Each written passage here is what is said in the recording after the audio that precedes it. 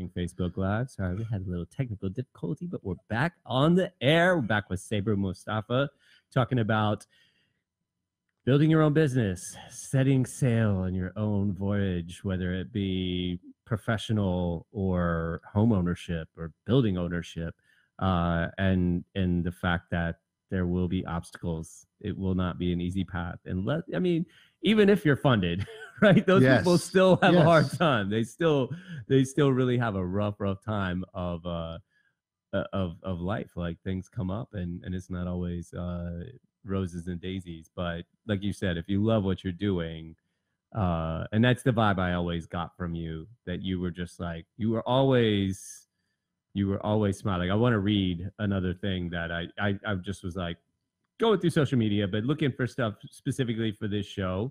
And there's a couple other people I listen to. So Simon Sinek, who I quoted at the beginning of the show. If you haven't, are you familiar with him? No. Oh man, you got to check him out. He's great. Yes. It's funny because he did this famous TED Talk about 10 years ago, and it just went viral and kind of put him on the map. And someone sent it to me, like, I think you would find interested in this. And I watched it and I'm like, man, this guy is like, he's really preaching to the choir right now, but you still need that reaffirmation. And I feel like if I sent it to you, it would just hit you in the heart and you'd be like, man, that's exactly, I mean, he says it in a way that maybe I wouldn't say it. And he's a little bit more educated. And there's another gentleman named Gary Vaynerchuk. Are you familiar with him? No, I'm not. Another guy, he was a wine guy. He was like Mondo wine guy. He took a $3 billion retail store to a $60 million online e-commerce business in like no time. Yeah. And then he transitioned into media, and he's really phenomenal and says a lot of really great stuff. So this is from his Twitter account, and it says, success needs to stop being talked about in terms of how much money you have. It needs to be talked about in terms of how many smiles you put on your face. Yes. And that was another thing that really I like struck that quote. me. Right. I figured you would, because you just like, no matter what, like, there's a water pipe, Saber, there's a water leak, and you're like, it's okay. Like, you're smiling, you're like, let's just meet, and like nothing really phases you. And that always impressed me about you. And I can't help but imagine that has been a major contributor to your success. So thank you. You also bring that sort of calmness to the table too, whenever I speak to you. Yeah, but I feel like I've learned that from watching people like you. Like, I've known you for a while, and I've watched you operate. And me, I mean, you're a little older than me, and you were established already. So I'm trying to get set up, and I'm looking as a young person, younger. I mean, I'm 10 years in now on Prospect Ave, at least, in terms of business, a little more actually.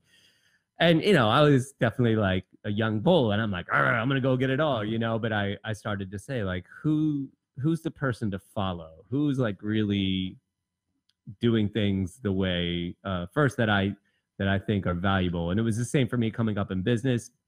I would run small businesses for people, and I would be like the second in command in a lot of places where I was right under the owner in many, many situations.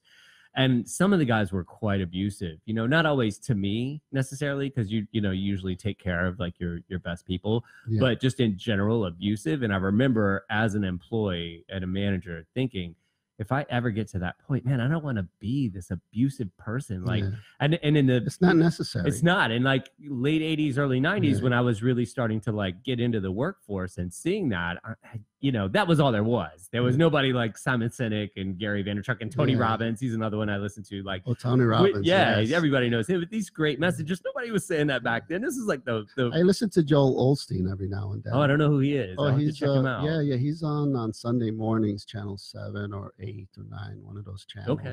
He's pretty good. Cool. I'll look into him. We can exchange some mentors there. But yeah, nobody was really saying this stuff. And then, as I got older, and it just happened organically, and I kind of didn't realize it happened. All of a sudden, I became like the elder statesman, where everybody's like, what's up? What do we do? And I'm like, me? Me? And I was like, well, this is how I would do it. And everybody was like, yeah. And it was not abusive. So I came up in that where like people were, I saw like chefs kick people and throw metal objects at people. And I'm like, I'm never going to do that. And I haven't. So that was an old way of thinking. Right. If you're mean, they're going to respect you and get the job done. But you could be nice and and people. I find people are more productive when they're happy. Yeah. Another thing that Gary Vaynerchuk is constantly saying is that kindness is not a weakness. No. Like that's your strength. But yes, 20 years ago, it was definitely seen as a weakness. And people would just plow over you.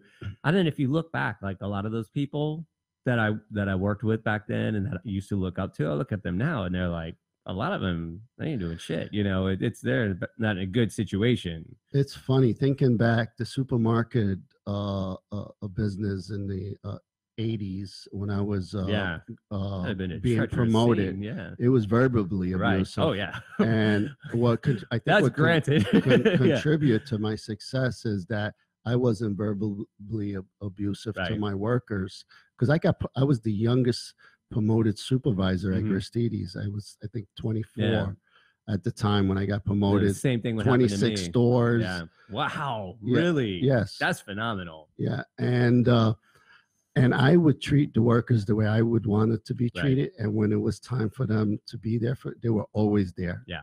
For grand openings, they would come and work, just come and volunteer their work just to be part of. And well, I think the point is if you treat somebody like a number, again, if you plant apple seeds, don't expect oranges. They're going to give you just that number back.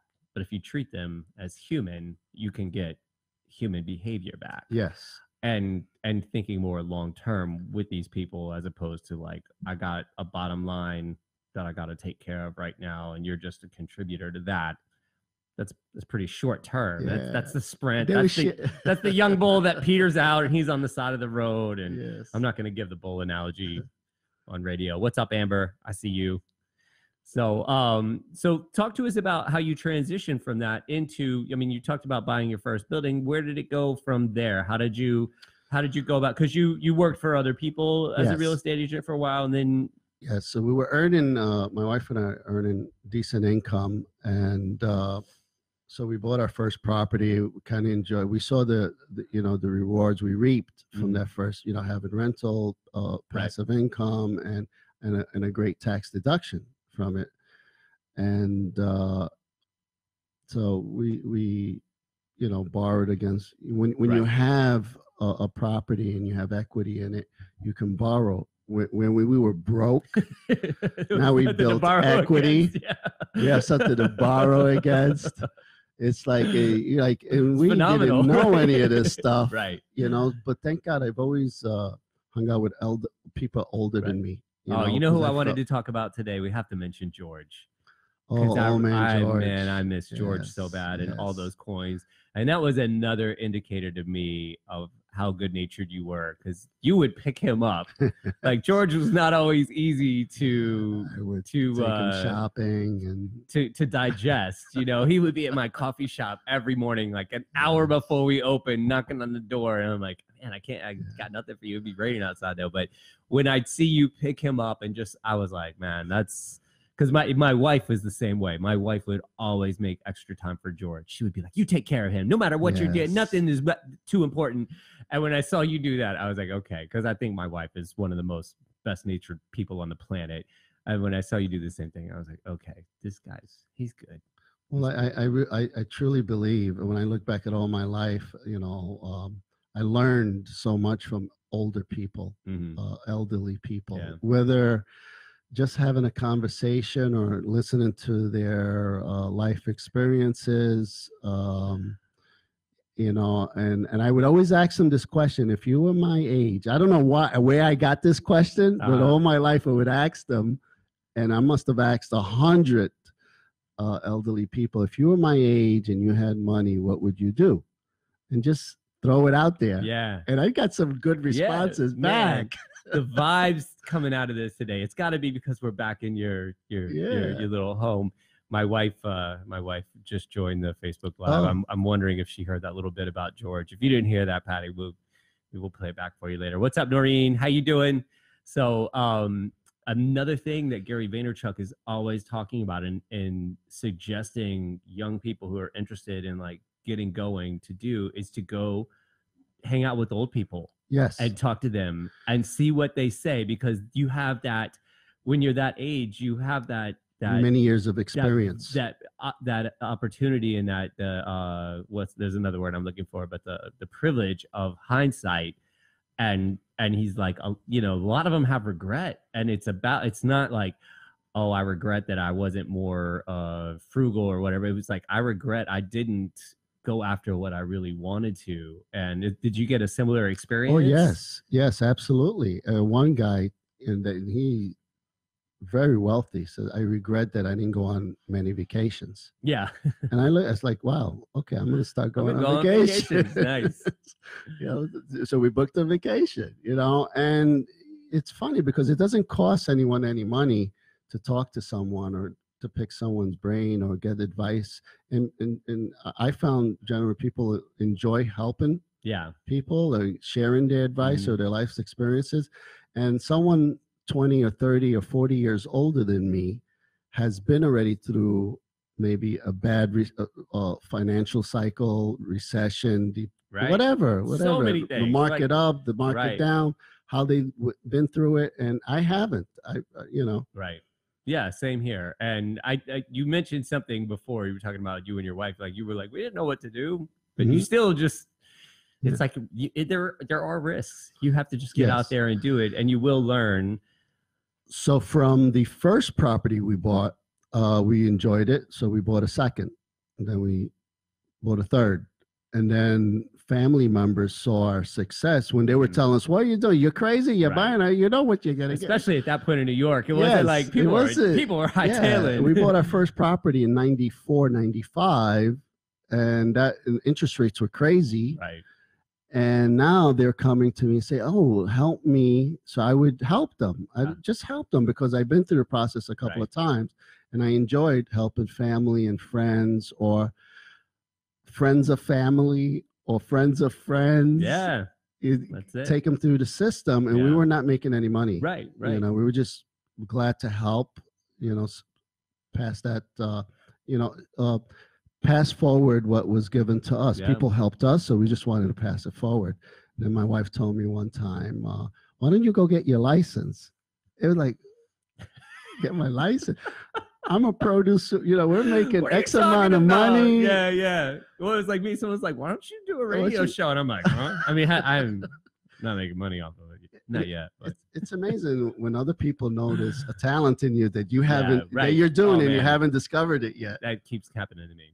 Well, that's great. You said You said some really great things that I want to pick up on the next segment. We're going to take one more quick break. We'll be back with you in just a moment. You're listening to the Entrepreneurial Web. Yes.